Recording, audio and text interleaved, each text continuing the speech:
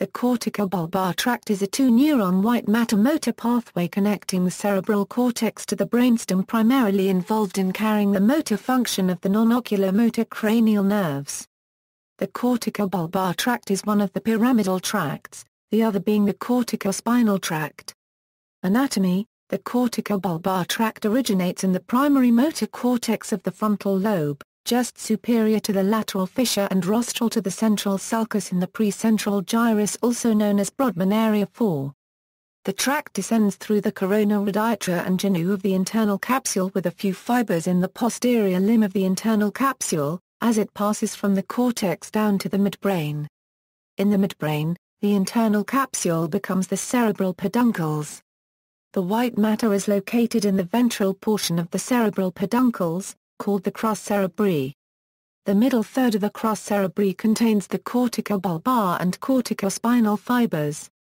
The corticobulbar fibers exit at the appropriate level of the brainstem to synapse on the lower motor neurons of the cranial nerves.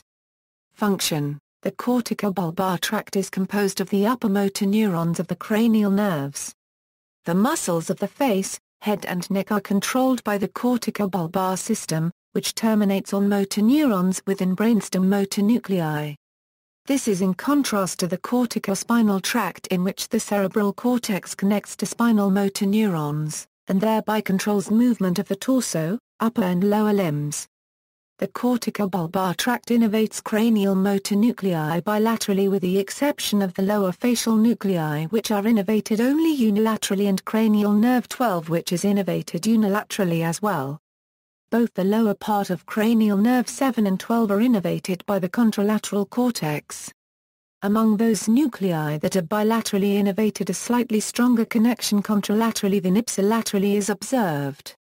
The corticobulbar tract directly innervates the nuclei for cranial nerves V, VII, 11, and 12.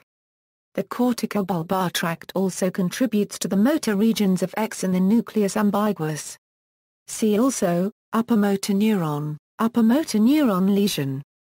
External links, illustration and text, 07CNXII at the University of Wisconsin-Madison Medical School, http Brain McGill K06 Clio 6 CLMO HTML, http Pathology MC Duke Dunham Motor Systems HTML.